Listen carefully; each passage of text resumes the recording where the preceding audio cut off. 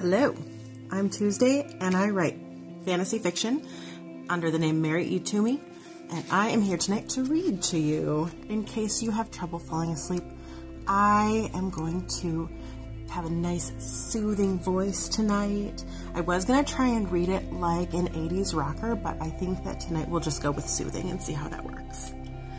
So tonight we're going to read Chapter 5 of Savage Hearts. If you've missed the first 4 chapters, they're in different videos for you to check out.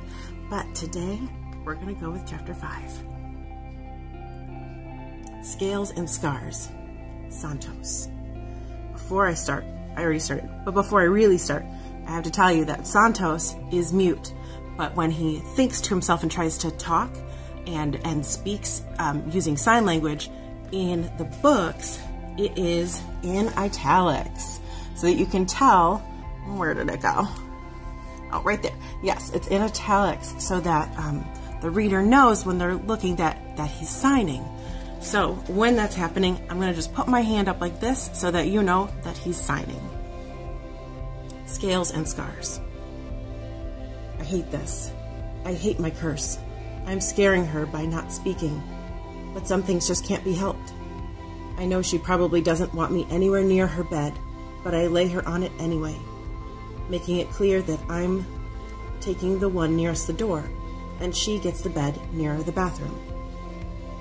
I don't feel well, she admits, now that it's just us. It's a great relief that she's confessing this small bit of obvious news to me. If she can speak candidly about her physical pain, the internal wounds will soon come to light. Then perhaps she'll tell me why the Calcoo came after her. Only then will we know what we're dealing with. I pull a chair from the desk in the corner, up to her bedside, and hold her left hand. It's to show solidarity, sure, but it also helps me gauge her pain and her reflexes. Slowly, I turn her wrist, taking note of her features when the pain registers on her face. I lift her elbow an inch, but that's all the movement I'll allow. I touch my stomach, hoping she understands that I'm asking her if her abdomen hurts. No, it's just my shoulder, and my head a little. I take my time prodding her skull to check for lumps or abrasions. There's a tender spot on the back of her head that makes her wince when I lightly touch it. Santos, do you have a medical degree? She's lucid enough to fix me with her bright blue eyes, which is a good thing. It means her headache will clear eventually. There wasn't a concussion to further damage things. I give her a slow shake of my head, though I know this will only worry her more. I've stitched up hundreds of knife wounds, and none of my patients ever fell to infection. Still, I know how I must look to her. Santos the Savage. Her jaw sets with determination. I should go to a hospital. I realize now I've shut out Rafi too soon. She needs someone who can explain this all to her. Even Cruz would be a better option than me at this point. I hold up my finger and trot to the next room, motioning for Raphael to help me out.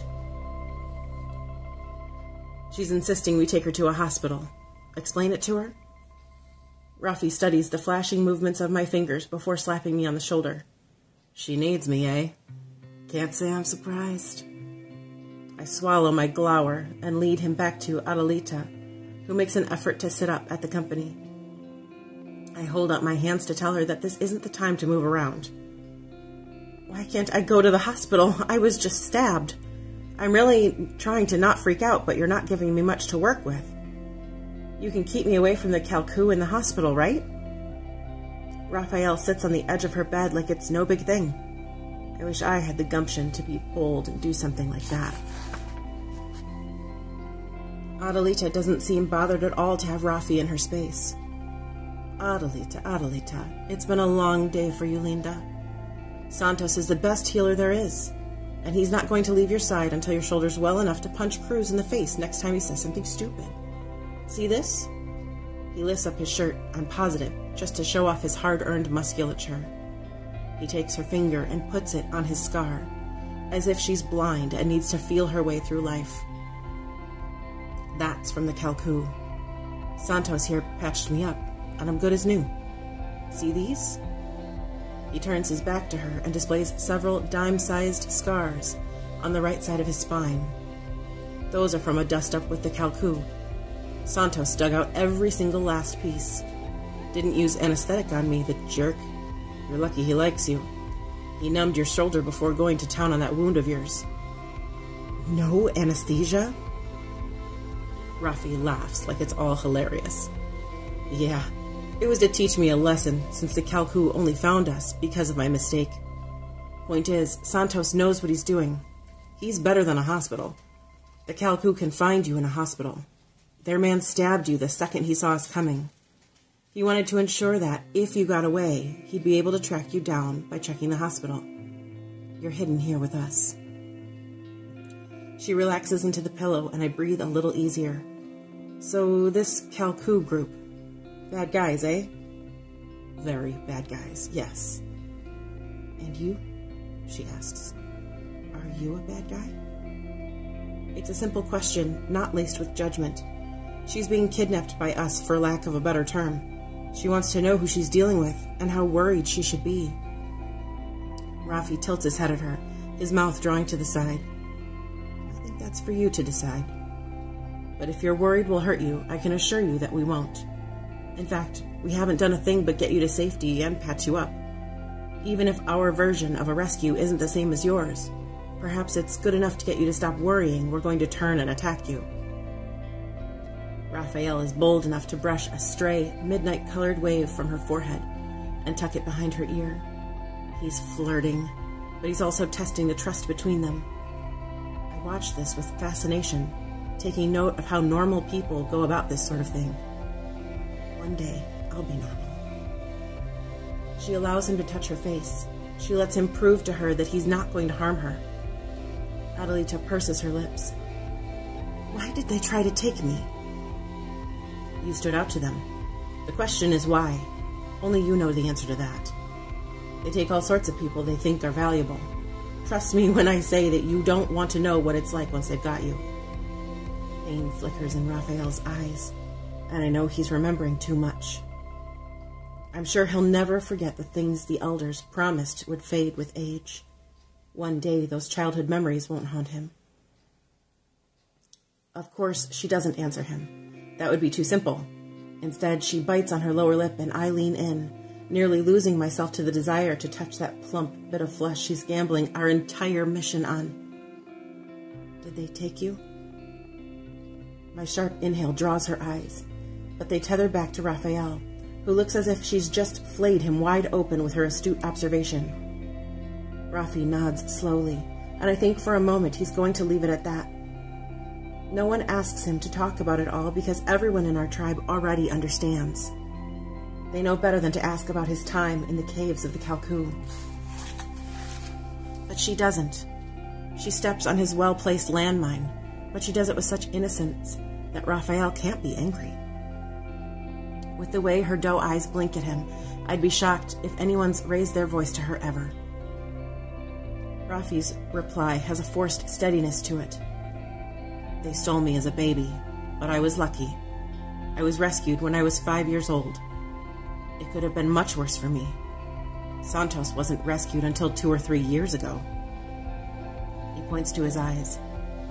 They started the process of turning me into an imbunche and a shapeshifter, but I was liberated before they could complete the process. So I can half change, but that's it.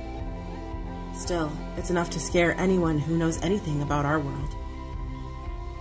She touches her pursed lips, muscling past the knee-jerk denial as she drinks it all in.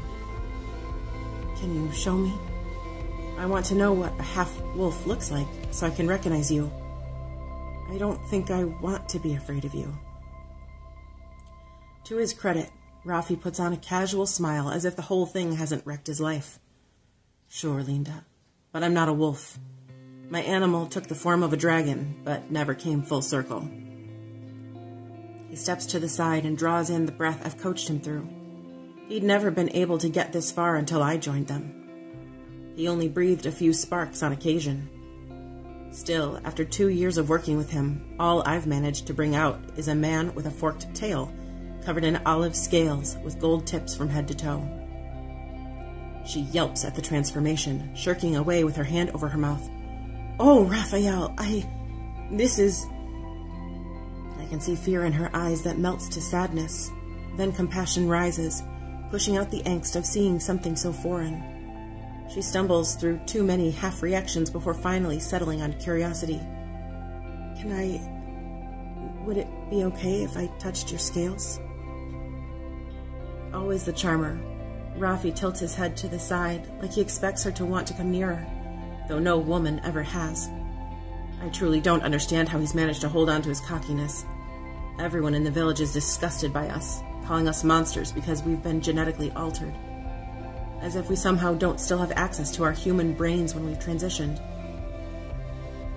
Raphael holds out his hand, letting her touch the smallest parts of him, so she doesn't have to come too near. But Adelita is a searcher. With much effort, she sits up and leans forward, away from her fear, and runs her hand up Raphael's forearm all the way to his bicep. Just like how the hairs on a person's arm stand up when they're overexcited, Raphael's scales stiffen, and the golden tips lift up through his shiver.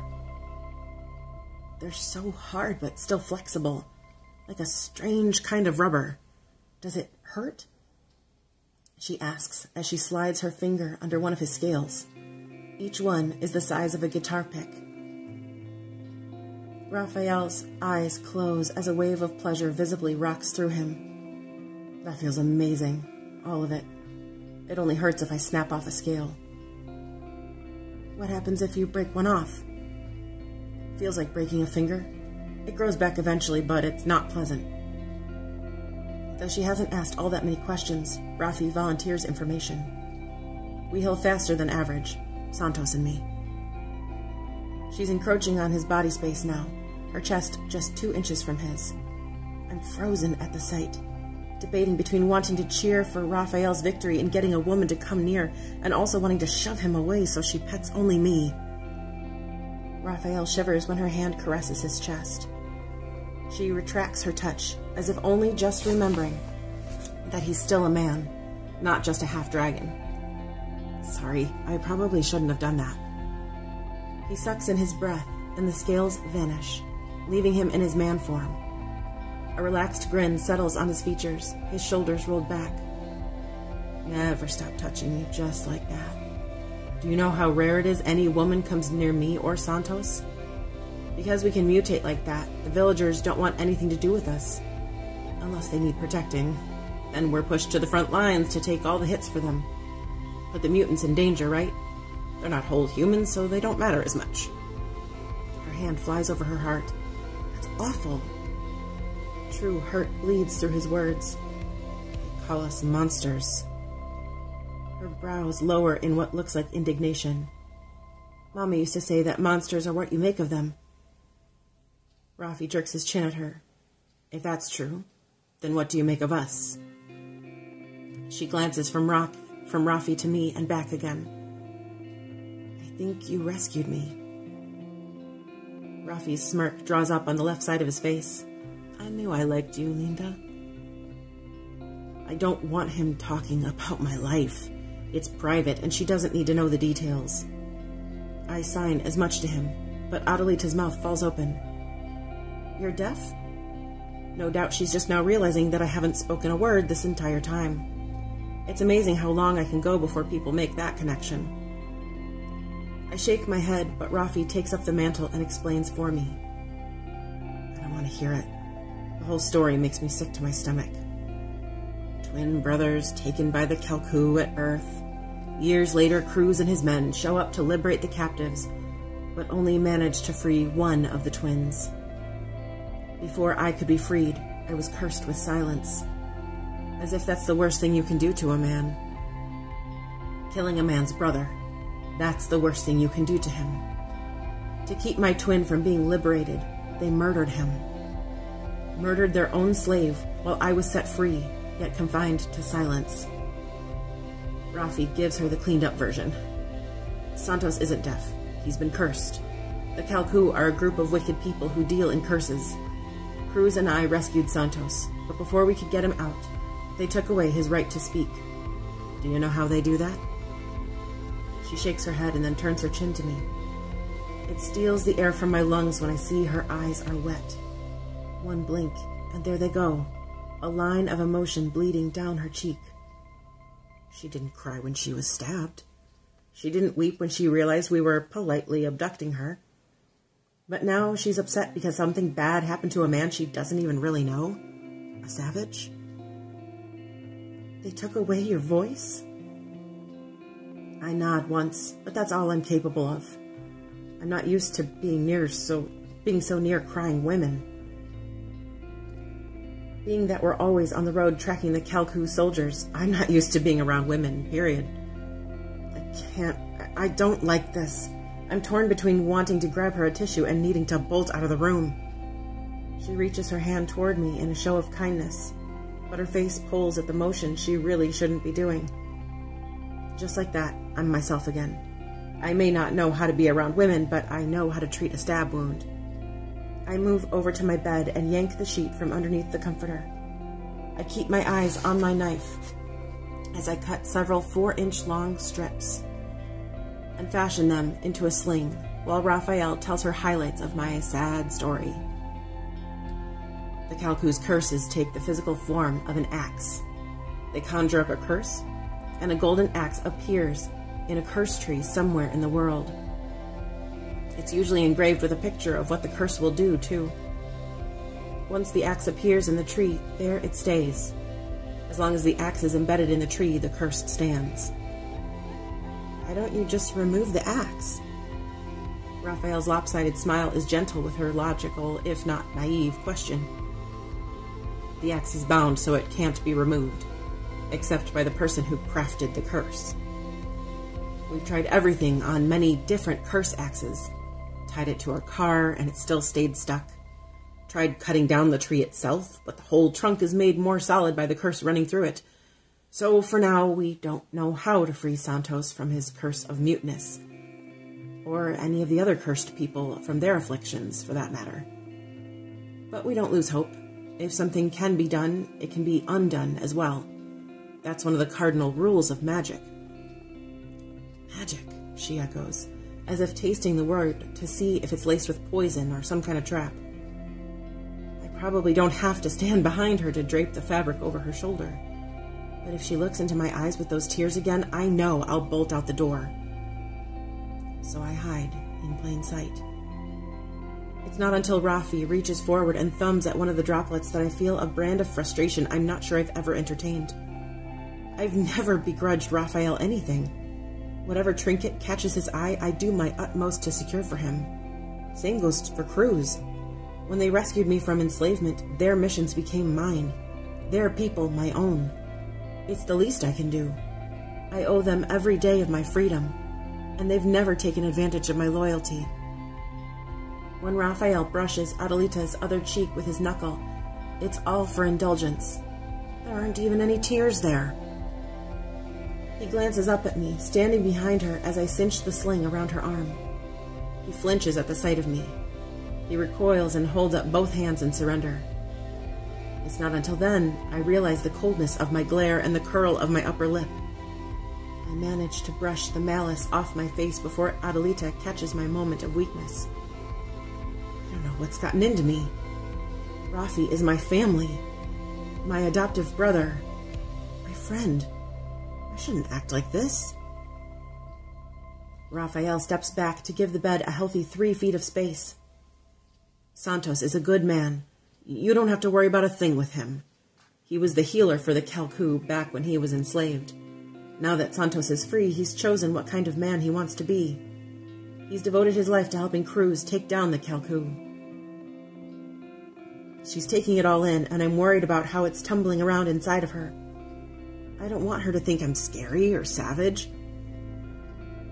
Evil needs only permission to thrive, she says solemnly. My mama used to say that. It sounds like you three are firm that the evil will be stopped. I like that. When she turns to trap me in her eyeline, I trot to the bathroom to wash my hands. I'm sure it looks like I'm being professional, but really, I'm scared of that look in her eyes. She wears an unbridled care for strangers I'd dismissed as a myth a long time ago. No No one cared that I'd gone missing as a baby. No one came looking for my brother and me. Only Cruz and Rafi came searching. And they hadn't even been looking specifically for me, but for prisoners. When I come out, she's telling Raphael goodnight and staring at me with more purpose this time than worry. She waits until the door closes us in the motel room before she blurts out, "Are you and your brother identical twins?" Of all the things I think she'll say to me, that one didn't make the list. I give her a simple nod and an inquiring eyebrow. Her tears are wiped clean, but worse than compassion, there's now fear tightening her mouth. She doesn't explain herself, but clears the gap between us, shocking me when she lifts her right hand to cover half of my face. She's not hiding my scars from view to be cruel, I don't think. She's too scared for that. She wants to use her left hand, but the sling keeps her from hurting herself. Her touch is... It's heady to be touched by a woman. Any man who thinks otherwise is spoiled by good luck. Women are mostly frightened of either my upbringing or my scars, so they don't come near. I have to remind my heart not to hammer too loudly. My whole body freezes as panic hits my nervous system. Am I supposed to touch her face? Should I lean into the touch? I don't want it to end. Why is she looking at me with such intensity? Is this friendship? Is this what Raphael does with women when he gets them alone in the motel room? Her voice is quiet, but the air is so thick with intensity that the sound is amplified in my ears. Will you sit for a second? I need to see something. I do as she asks, because honestly, aside from requesting to be let go, she's asked for nothing. She's standing before me in a torn and bloodied shirt, but she hasn't even asked for a new one. She fishes the 2-inch clip from her hair and holds it between her teeth. I'm sorry, I have to see something. My vertebrae melt in a slow line down my back when she combs her fingernails through the hair on the right side of my head. I can't feign stoicism as my eyes close. I want to savor what it feels like to be touched this way by a woman. Her fingers are silk as they direct the turn of my chin. My body trusts her for no reason other than pure instinct. My eyes flash open at the snap of her clip, securing part of my hair back from my face. My hair isn't too long, not as long as my brother's was. Mine only falls to my chin, where Santiago's touched his shoulders. She moves to my right side as if she's seeing a ghost. She steps back and covers her mouth, and I worry I've suddenly done something to frighten her. Santiago? Of all the things I expect her to say, my dead twin brother's name, whom she's never met, stuns my heart into a rapid race. That was Chapter 5 of Savage Hearts, which is Book 1 in the Savage Hearts series. Right now, the ebook is available for free everywhere, and that's Amazon, Google Play, Nook, Kobo, and Barnes & Noble, Smashwords, like all those places. It's for free, so you can try Book 1. If you don't want to wait for the next video, I try to upload at least once a week for you. If you don't want to wait for the next one, you can go ahead and read ahead and see how Santos turns out. Thank you for reading with me today. I really enjoyed it. I hope you did too.